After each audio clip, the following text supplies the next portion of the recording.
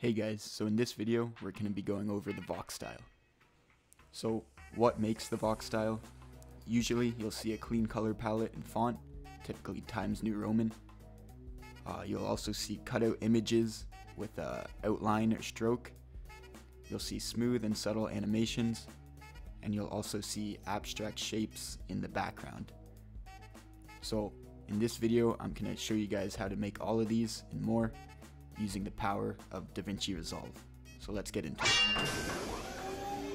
Okay guys, let's get into it. So you can see here I have the intro, and we're just gonna go into this first clip here, and I'm gonna show you guys how to make this pretty easy title, and it always looks good. I like using this title anywhere I can just because it's pretty clean and smooth. So I have the node structure all laid out here, and we're just gonna recreate it by moving the media out and just building off that. So step number one is going to be making a background. I chose a nice gray color, and then you're just going to add some text to that. So whatever you want the top text to be, just type that out. In our case it's DaVinci Pro. You can change the font to whatever. I find in Vox videos they like to use the Times New Roman font with a bold italic on it. Now we're just going to add another text node into here and create a merge node linking the two. Then you're going to put whatever you want your bottom text to be. So in our case it's Vox style, and we're just going to pick Times New Roman and change it to bold italic. So now we have these two, but they're not animated or anything. So in order to do that, we're going to create a rectangle mask and add that to our bottom text, putting it just under the middle. And then we're going to do the same for our top text, but the opposite, putting it up more and towards the top. And what this is going to do is create a mask so that our text can pop up into the screen out of nowhere.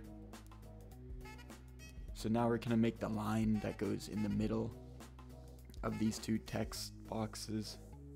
So I'm just going to make a background, make it to whatever color I want our line to be, and then I'm going to go ahead and add a rectangle mask to that, and then just changing the width and the height to make a straight line. So now that we have everything set up and ready, we can go ahead and start animating it. So we want it to start with no line, and then we're going to move the text up and the top text down so they disappear behind the masks we created earlier. Now, if some of you might have noticed that I set the keyframe in the wrong spot, we're at the end of the clip here, but it should be set at the beginning of the clip. I messed up on this part, but I'll fix it later. So pretty much what you want to do is set keyframes so your text is underneath the masks you made and your background line is 0 width. Then we're going to go ahead and just set a keyframe at the start and then move to where we want our text to end up, and set another keyframe and move the text. Do that for the top text and the bottom text, and you should get something like this. Right now I'm just changing all the keyframes because, like I said earlier, I messed up and put them all in the wrong spot. So don't be like me and make sure your keyframes are set in the right spot. So now you're just gonna do the same but in reverse at the end of the clip. So you're going to move your text up, set a keyframe, move your top text down, set a keyframe, and then for your line, you're just going to change the width and set keyframes for that. So that's how you make this super simple and good looking text animation. Now let's learn about how to make the other things. So for this next scene, there's a couple different things and a couple different techniques I'm going to show you guys. We're going to go not as in depth, but still show you guys everything. So for the background, I like using this paper template. It's super easy, just set that down and use it as the base of your Fusion composition. So for this little paintbrush thing we have here, it's super simple. It's just a image of a paint stroke and a text merging into one node.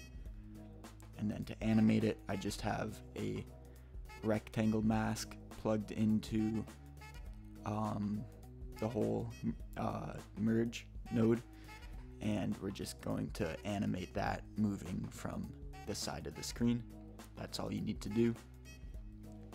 For this image cutout, also very simple.